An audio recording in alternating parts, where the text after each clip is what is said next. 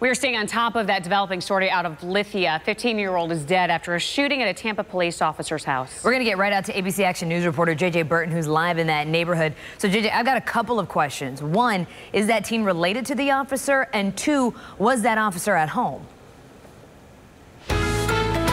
Good morning. According to the sheriff's office, no, the teen isn't related to the officer, and the officer, they say, was at work at the time of the shooting.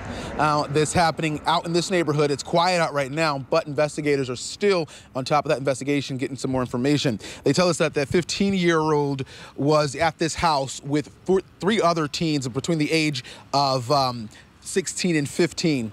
They say the victim was shot in the upper part of his body and again died here at the house. At this time, it's unknown as to what led up to the shooting. Investigators say one of the teens in the house, one of the other teens, called 911 around 4 after that shooting happened. There were no other adults at home at the time either.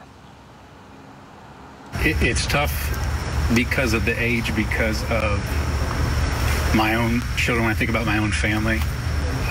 And just being so close to the holidays when so many families are getting together. And it's a tragedy because it could have been prevented. And you can hear the pain in that investigator's voice there. Just, it's a heartbreaking story all the way around. Again, this investigation ongoing. No one has been arrested at this time, and not sure if anyone will be arrested. As soon as we get some updates, we'll let you know. Reporting live in Lithia, JJ Burton, ABC Action News.